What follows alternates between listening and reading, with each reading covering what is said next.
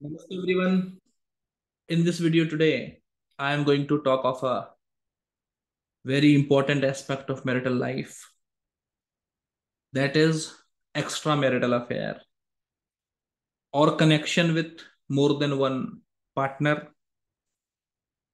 Also, you can say this is more than one marriage. So technically speaking, these three combinations are different. More than one marriage is a different stuff. Multiple partners is a different stuff. Extramarital affair is a different stuff.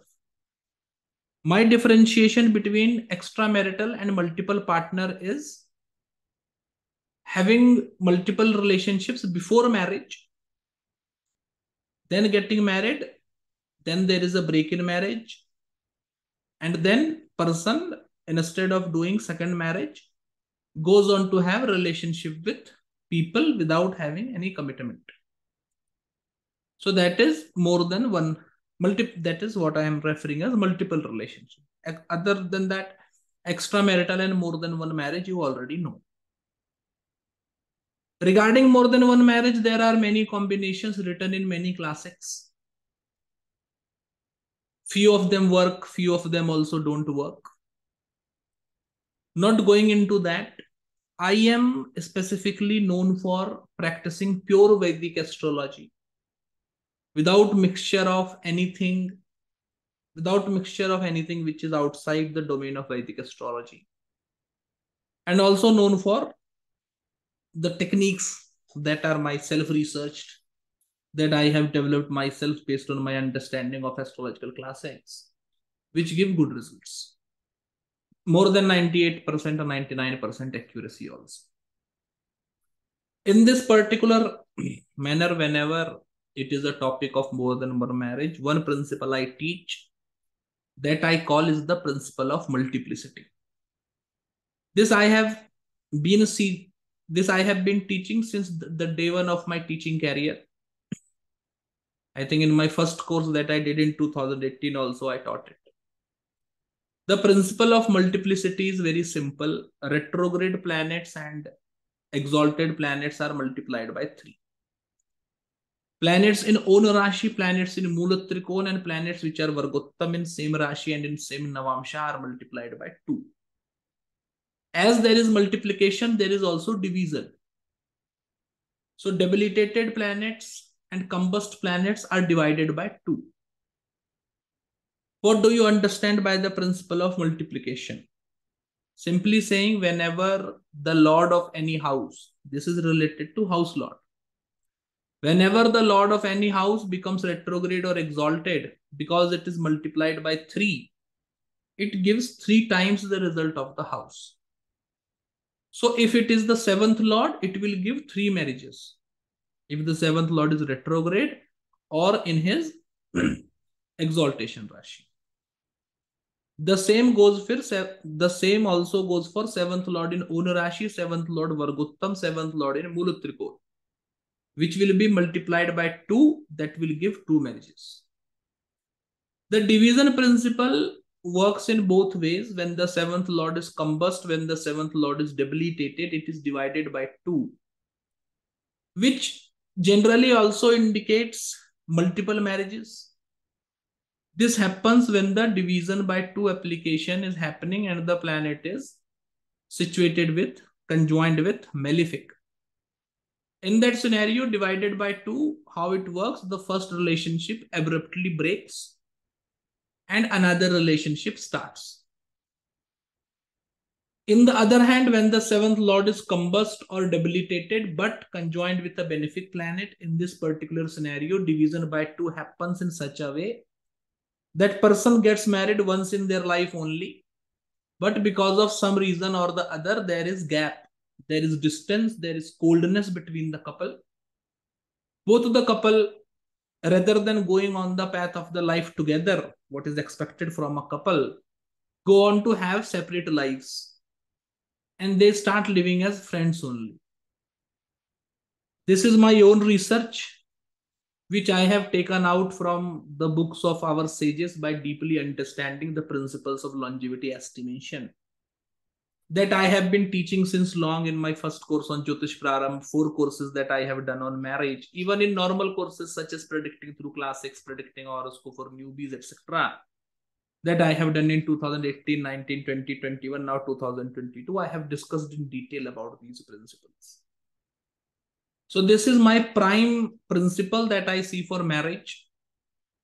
And you see, in cases when there is more than one marriage, more than 3 or 4 marriages also, what you will find is you say seventh lord is exalted and is conjoined with a retrograde planet.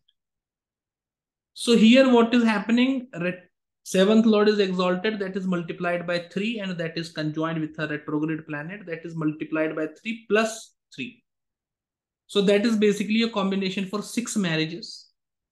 Or you can say it is a combination for 6 relationships.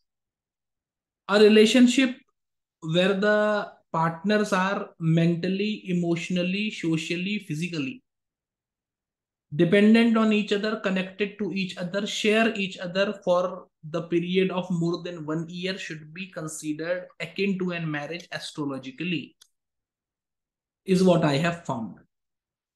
So though I can teach you thousands of formulas, thousands of principles on multiple marriage, but I will teach only this particular principle. Right? Because I believe in teaching one principles which work 100% rather than teaching 20 principles which only work 50%. It is a hit or miss case, guess type of a scenario. Sorry. This I take for multiple marriage. Now, before going to the topic of extramarital and more than one partners, you should understand that this combination of more than one marriage that I have told you can also convert in the combination of having multiple partners. So a person can be married to someone and at the same point of time can be having a mentally, physically, emotionally, socially, financially interdependent connection with someone for more than 1 year. And it should be considered as an affair or an extramarital, whatever be the case. The same combination will indicate that. So what is the differentiating factor? The differentiating factor, my friend, is the 4th house. 4th house is the house of virginity. As sages say it, I take it for chastity and morality. Basically speaking, when there are malefics influencing the 4th house, the person have no traits of morality, chastity, devotion, dedication. These words people don't know. Cheaters, thugs, people who do wrongdoings, right? People who are into deceiving, deception, such people in their horoscope, you will see heavily afflicted 4th house. In Hindi, we can say, ऐसे लोगों का कोई दीन ईमान नहीं होता. They have no morals in life. When the 4th house is afflicted, because it is the house of chastity. When not to consider an affliction, a benefic influencing the 4th house for this technique will not afflict it. So even if it is a debilitated Mercury, debilitated Venus in the 4th house, it still remains a benefic and it does not afflict it. Secondarily, by affliction here, I am only talking of naturally malefic planet, not the lord of 6, 8, 12 houses. Secondarily, even if there is a malefic directly influencing the 4th house by sitting in the 4th house, by aspecting the 4th house, if the planet is having sthanabal, if the malefic is exalted, if the malefic is in own Rashi, if the malefic is Vargottam, then as per the words of sage Parashar himself, such malefics should not be considered as malefics, but should be considered as benefics only. So these malefics, though influencing the 4th house, makes the person chaste only. Other than this, natural malefics, Sun, Mars, Saturn, Rahu, influencing the 4th house, not being in their exaltation sign, Mulatrikona sign, own sign, or in Vargottam condition indicates someone who is unchaste, who have no morals and ethics. Such people, such horoscopes, when mixed with the combination of more than one marriage, generally indicate extramarital affair or having multiple partners, primarily. Secondarily, there is a principle of degradation. Degradation principle, I will not say this is a multiple extramarital combination, it is not. This is a multiple relationship combination. Multiple relationship is also visiting prostitutes, etc. Or being briefly in relationship with someone, this one night stand, etc. All these things, whatever it is. All these things. This is degradation. So today when I was teaching the first class of my course, Astrology of Aprakash Graha and Upagraha, that is a 3-day course, I have taught this degradation principle. The two planets, Gulik, the starting points of the Saturn Yama in a day, and Dhuma, which is 4 degree, which is 5 rashis and 1 Navamsha away from the position of Sun. When this Gulik and Dhuma, Gulik or Dhuma, is connected to the 7th Lord or Venus in Rashi or Navamsha, it indicates degradation. Degradation in the matters of marriage, degradation in the matter of sexual affairs. Such people, because it is a combination for degradation, can visit prostitutes. They can lure other people, generally immature, to be in relationship with themselves, and then they exploit them. People who force themselves upon others, rapists, etc., in their horoscopes also, you will see this degradation principle working brilliantly with almost 100% accuracy, or at the least 98% accuracy. It will be 100% accuracy provided the fact you know how to apply the principle, right? If you don't know how to apply, then nothing can give you accuracy. Coming back to my point. Now, there is one more important thing, the appetite, sexual appetite.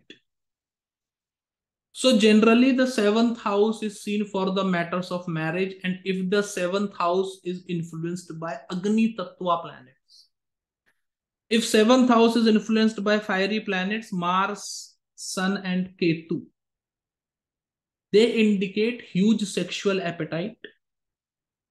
Now in this scenario, when this Mars, Sun or Ketu influencing the 7th house, they should be influencing the 7th house, not the 7th Lord. Influencing the 7th house by aspect or placement, when they are in a good position, once again, own Rashi, Vargottam, Mulatrikon, etc. When they are in good condition, Rashi wise, or when they are aspected by benefics, such as Venus and Jupiter. Venus, Jupiter only, not others. Not Moon and Mercury, only Venus, Jupiter.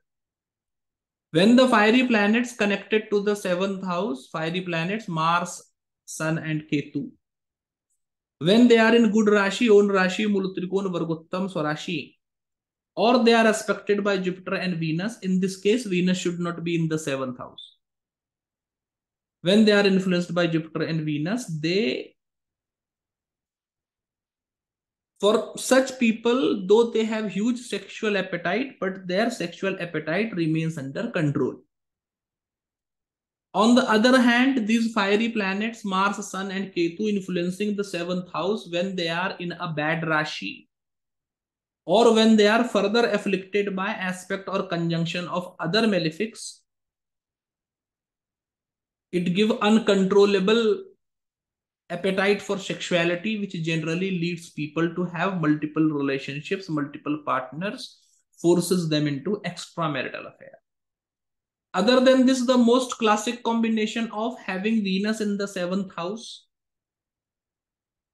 is also something which gives high libido to the native, and generally when this Venus is also influenced by malefic planets by aspect or conjunction, this does indicate person going into extramarital affair having multiple partners.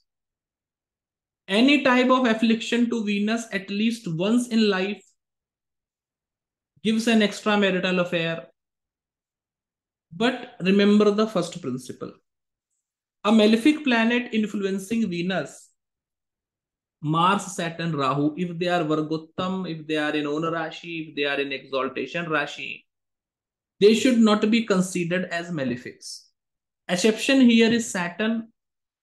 Venus-Saturn condition is almost a sure shot combination for the person cheating their spouse, for the person having multiple affairs and multiple relationships.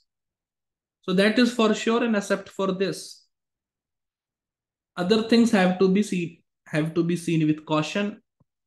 Even surprisingly, people think that Venus Rahu combination is a combination for extramarital affair, having sexual thoughts, etc., which I have not found to be true. Venus Rahu combination people I have seen most decent in the matter of sexuality, most loyal in the matters of relationships. Their relationship may dry up, but they will never go on a wrong path. They will never go on a path of extramarital or multiple partners to spice up their sexual lives under any cost, is what I have personally seen.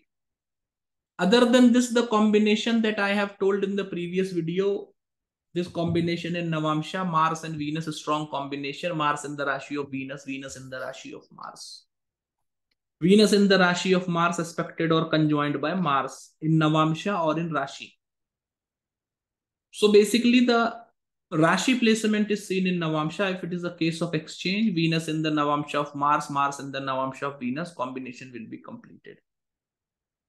Venus in the Navamsha of Mars aspected or conjoined by Mars, in this scenario, the aspect or conjunction can be in D1 chart also. But the position of Venus going to the Navamsha of Mars should be in Navamsha chart. Other than this, the same relationship is also seen with respect to Rashi ascendant and Navamsha ascendant. So Rashi ascendant being Taurus or Libra, Navamsha ascendant being Aries or Scorpio. Or Rashi ascendant being Aries and Scorpio, Navamsha ascendant being Taurus and Libra also creates this combination. This combination, according to sages, is a combination for insatiable sexual desire, which generally forces people to have multiple partners, cheat in their marriage. Specifically for the matters of cheating, as I have already told you, fourth house, which is the house of chastity and ethics, should be highly afflicted. Such people are not ethical at all, and they don't feel that cheating is something bad.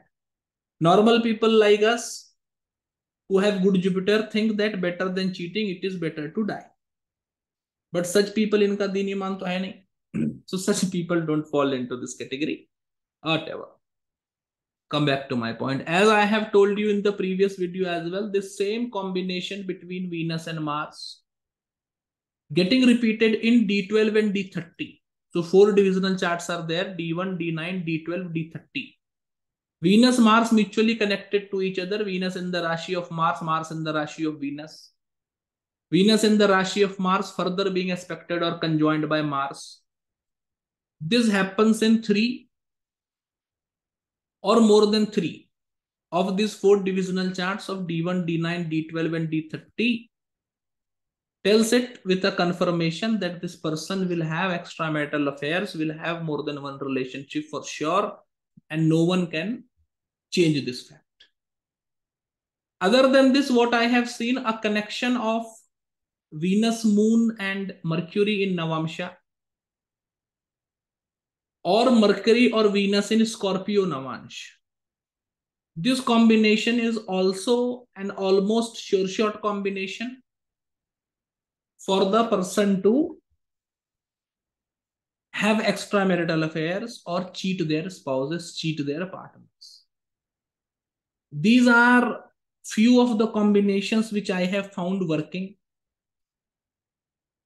in these cases of extramarital multiple partners, etc. cheating their spouses as well. Right? So you can apply these principles and can find out if this is going to happen or not. Just remember the fact that before you start applying the principles, you should be good into application. You should know how astrological principles works and what are the standard rules of applying any astrological combination. There is one more stuff. There is something more that is talked about in the books of Vedic astrology, that is incest. Relationship with sister or sister-like, or mother-like respected people, father or father-like, brother or brother-like. So generally, relationships inside the family with cousins, etc. Such kukritya can also be seen through the horoscope. Moon and Venus both should have a mutual connection. Or Moon and Venus both in Kendras. This combination, Moon and Venus mutual connection, that is Moon and Venus conjoined, Moon and Venus aspecting each other. Further aspected by two malefics, further influenced by two malefics, either by aspect or by conjunction. Both malefics aspecting one malefic, conjoined one aspecting, or both conjoined. Indicates such type of illicit relationship. Not only this, fourth lord and moon, both being in kendras of the horoscope, fourth lord and moon both getting connected, fourth lord and moon situated together, fourth lord and moon mutually aspecting each other. And this combination of mutual aspect or placement together is further influenced by two malefics as happened in the previous case. Also indicates such illicit relationship between the extended family. This topic is dealt in depth, in detail through the Gemini perspective, which gives you another view and which confirms your findings. Right? So if you want to say it with surety that extramarital affair is there or cheating combination is there for sure, you have to take help of Gemini astrology. As I always say, whenever I am talking of my favorite branch of astrology, that is Gemini astrology, I always say all other systems of astrology is indicative. This may or may not happen. To convert that may into will, there are many principles which can confuse people. Regarding Gemini astrology is sure shot astrology. Gemini astrology does not work in the concept of this will happen, this can happen. It works on the concept of this will happen. In Gemini astrology, principles are there, but it is not like in normal astrology, like all the principles are scattered. It is like structured principles which are to be applied one after another. So proper application methodology is there, and once the result is indicated by Gemini astrology, it happens for sure. There is no cancellation for that. So this topic is covered in depth in Gemini astrology, which we shall cover if time permits. But this was the Parashari perspective, and these principles work 100% because they are based on my experience and my analysis of thousands of horoscopes. Thank you for watching the video.